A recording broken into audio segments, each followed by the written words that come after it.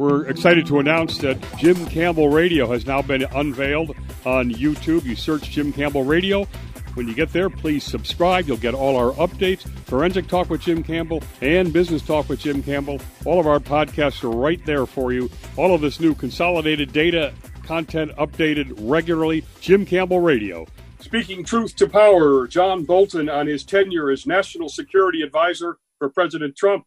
This is Business Talk with Jim Campbell. John Bolton is the former National Security Advisor to President Donald Trump. He served as the United States Ambassador to the United Nations from 2005 to 2006. He held high-level positions in the administrations of Presidents Ronald Reagan, George H.W. Bush, and George W. Bush. He's a Yale grad, their radio station, WYBC, being our first station before we went into national syndication. And his controversial new book that's just out, The Room Where It Happened, a White House memoir. Thank you, Mr. Ambassador. Thanks for joining, and thanks for your time. And I might say, along with all the stuff that's in the book, it's chock full of substance and information. So I think people will be fascinated by the full book. Anyway, what I want to start off, because I'm guilty of this myself, when I was working on Wall Street, there was a person that was renowned for running through whoever was hired. I got the call, the opportunity. Did you, looking back, was there a little hubris there? And the second part of this question, then I'll shut up.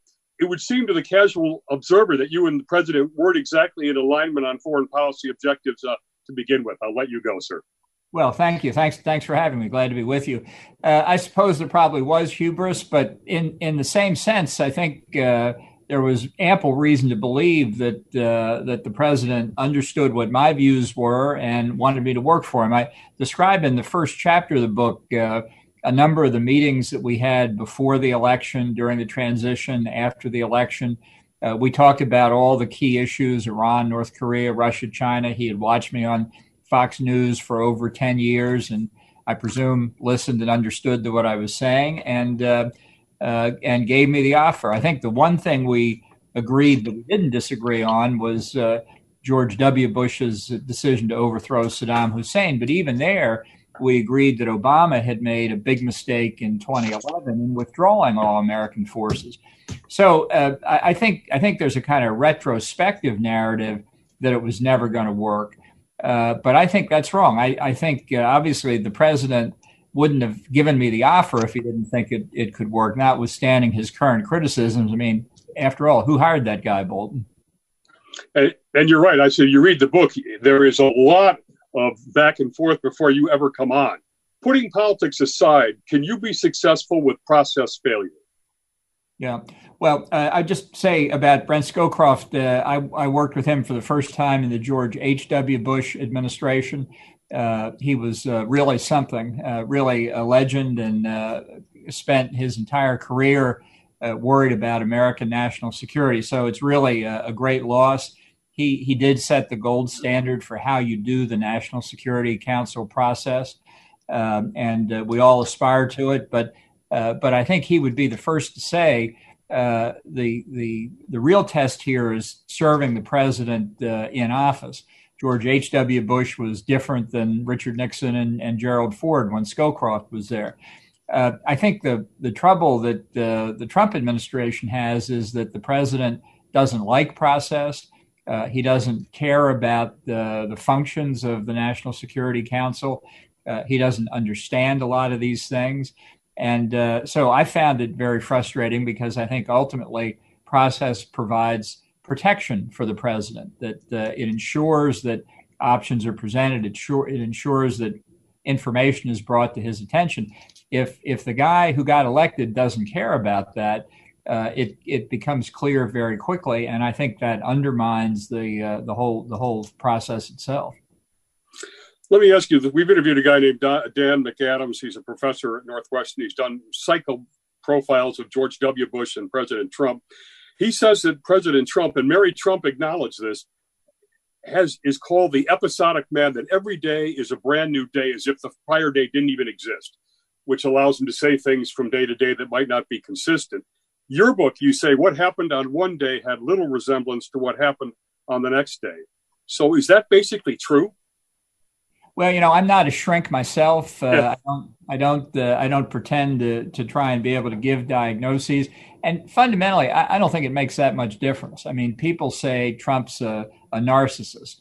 Okay, well, let's say that's true. I guess Alexander the Great was a narcissist too, Yeah. but he was a pretty good field general. So fundamentally, from my perspective, it's whether you can make good policy by that kind of behavior. And the answer is you cannot. In national security, especially, you have to be able to define your long-term goals. You have to be able to move toward them. You Yep. have to be able to make changes on the fly. And it really was the case. What he said Monday afternoon was going to be different than what he said on Wednesday morning. Amazing to me. How did you balance what we call this axis of adults thing, where you feel you have to rein in impulsivity, and so it comes in the book that you kind of tried to block or slow down or hope these things wouldn't happen. How do you decide where you're assuming policy function you shouldn't versus you are reining in impulse? Well, the problem with the first axis of adults was that they were so pleased with themselves that they let the press know about it, and therefore the whole world. And what that did was make an already distrustful Trump even more distrustful of his own senior advisors. I think the test is that, number one, if you're not prepared to give the president your honest advice, even knowing he's going to disagree with you, even knowing that, then it's time to resign, number one.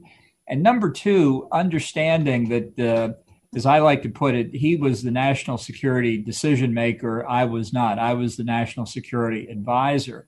Mm-hmm. You have to know that not all of your advice is going to be taken, and you need to know that going in. But you come to a point where if you're just wasting everybody's time, that your advice really is not having an impact, then it's time to resign as well. And that's what you do. You leave at that point. How did you deal with North Korea, for instance? You could say Trump is thinking out of the box by trying to get in the room and talking with this guy in North Korea, or there's no chance he's going to giving up nukes and we're being sort of used. How do you come down on that? Do you facilitate it? Do you try to slow walk it? Well, I was stunned even before I got the offer for the job that he had decided he was going to meet Kim Jong-un in person. Yeah. It was a mistake. The whole series of meetings was a mistake. We gave up an enormous amount in terms of prestige and legitimacy to Kim Jong-un in these meetings. We got nothing back from it. And you can see after 2 years of meetings, there's no progress in the objective of getting North Korea denuclearized. In fact, it's the opposite, that they took advantage of the negotiations to make more progress, both on the nuclear weapons front and the ballistic missile front.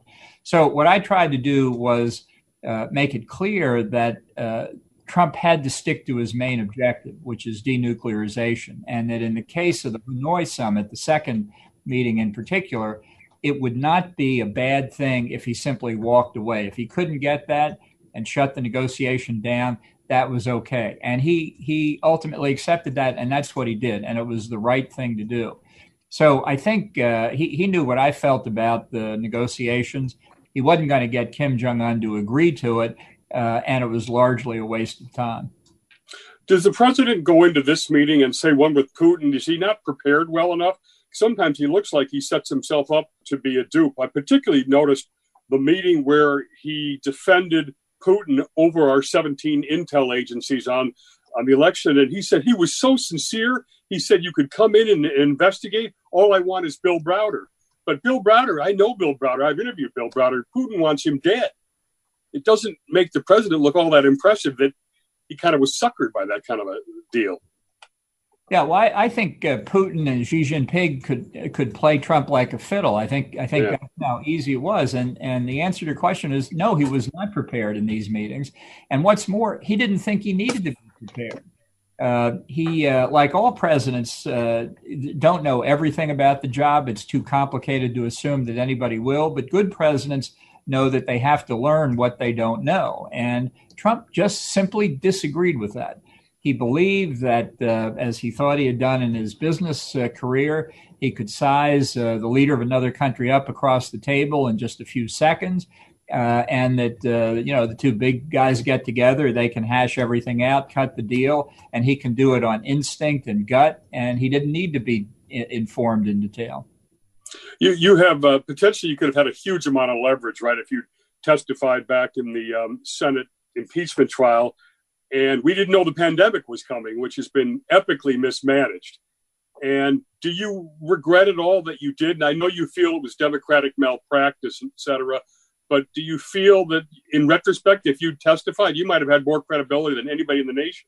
Well, I don't think it would have made any difference. And to be clear, the Senate voted not to have witnesses. I had said, if you ask me to testify, I will. And they said no. And what's more, the reason that many Republicans gave, I think, is important. Lamar Alexander, who's actually retiring, so he had no political future at stake, said, I believe the Democrats' version of what happened in the Ukraine conversation. I do think Trump tried to condition security assistance on getting an investigation of Biden and Hillary Clinton going. And it's terrible conduct, but it does not rise to the level of an impeachable offense. So anything I would have said, Alexander would have said, well, I'm sure everything Bolton said is true, but it's not impeachable. And by the way, in the House, the Democrats never issued me a subpoena. So if I'm so important to their case, where's the subpoena? You'll see the Business Talk with Jim Campbell. We're talking with former National Security Advisor John Bolton. The thing is, you realize that it would have been filibustered through the election, right? Anyway, when you say, that you would have responded if they'd asked you to come. I don't know. It just seems that it's unfortunate that the whole story never really. The whole impeachment process was a mess. That's why I call it impeachment malpractice. The Democrats took a possible way of finding out what Trump had done, not just in Ukraine, but on a range, and drove it straight into a ditch. And I think you say in your book that it's policy by obstruction of justice. And now we're going to switch for the remainder to what I call a little tour of foreign policy tour. By the way, Ambassador Bolton was the 27th National Security Advisor, held other interesting jobs: Under Secretary of State for Arms Control and International Security, Assistant Secretary of State for International Organization Affairs, Assistant Attorney General for the Civil Division, and Assistant Administrator for Program and Policy Coordination for the U.S. Agency for International Development. Let's go through these quickly. China, has the trade war worked? And does the president really believe that when Americans are paying tariffs, that the Chinese are paying us tariffs and we're making money off that? I think he does. He has a very simplistic kind of balance sheet view of things, and trade deficit bad, trade surplus good. Yeah. I think this. I do think that he appreciates that China has gotten rich for close to 4 decades by stealing American intellectual property, engaged in forced technology transfers, and that the real offense here is the way they've gamed the system. They're pursuing a mercantilist foreign policy and what's supposedly a free trade organization. And the use of tariffs, I think, was like a 2x4 between the eyes to get China's attention.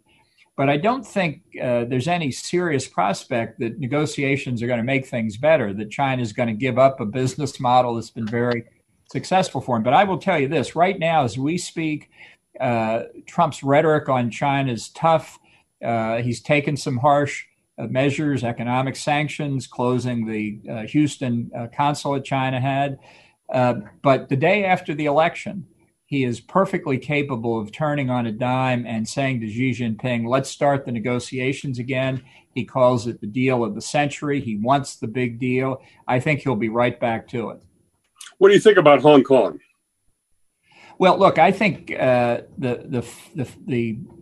what China's doing is so clearly a violation of their commitment to Great Britain in the handover agreement to maintain one country, two systems, that it calls into question the seriousness of China's commitment to any international agreement it makes, like a trade deal, like an arms control deal, like, fill in the blank. They know what they're doing. The pictures of the Chinese Hong Kong security forces walking through the offices of the Apple Daily newspaper, what else do you have to see?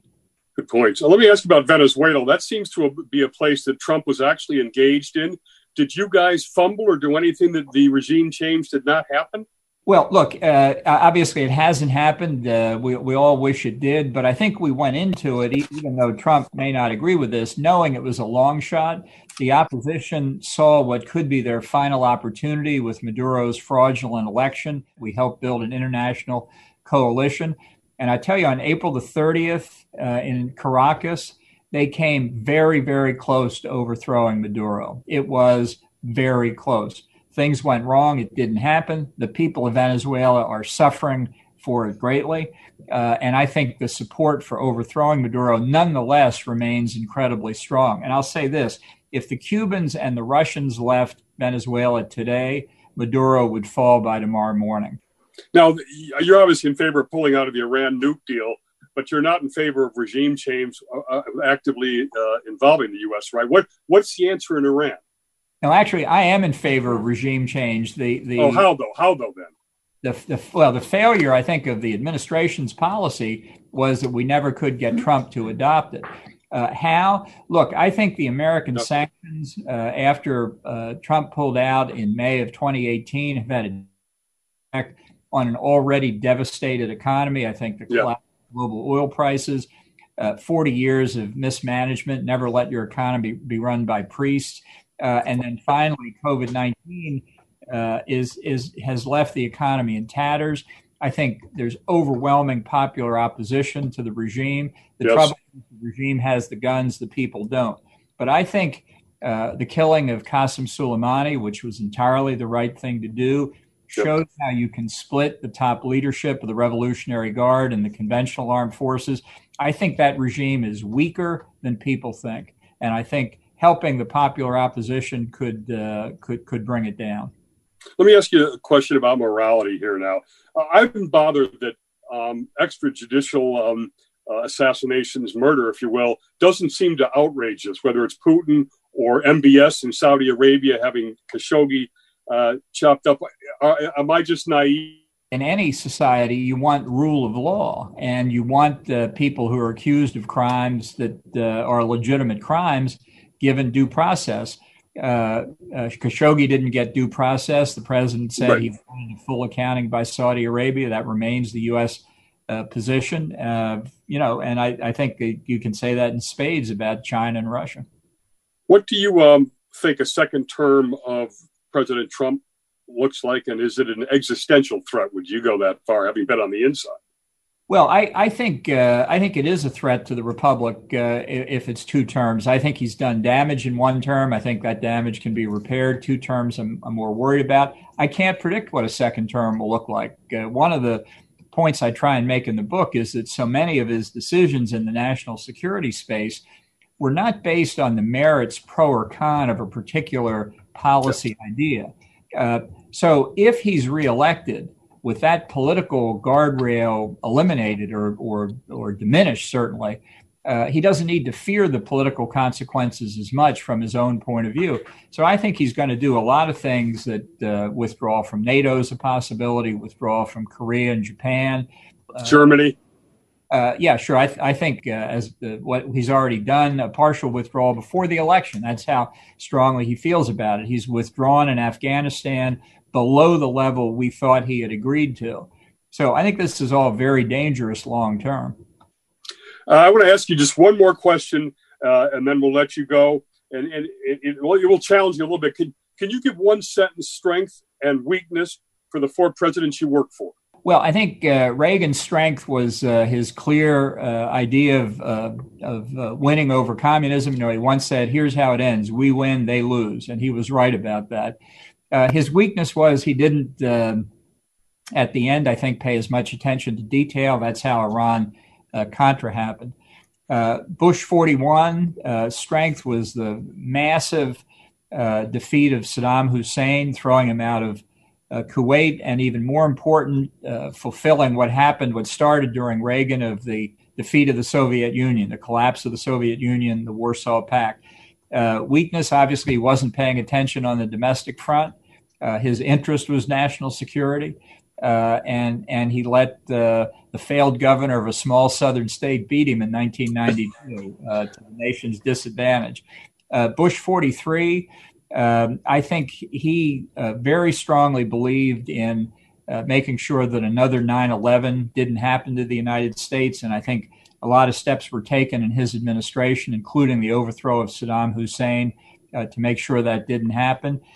His weakness, honestly, he wasn't paying attention to the economy either. And obviously, we had the Great Recession, and it gave us Barack Obama. Donald Trump's strength and weakness are exactly the same thing. I think he cares about one thing, and that's getting reelected. It's been a great tour of your mind as well, sir. Great honor to have you, Ambassador John Bolton, The Room Where It Happened, a White House memoir. Great book. Thanks to John. Thanks to our national audience. We'll see everybody on the next edition of Business Talk with Jim Campbell. Thank you for your time, sir. Thanks for having me. I appreciate it very much. Appreciate it very much. Take care. Thank you.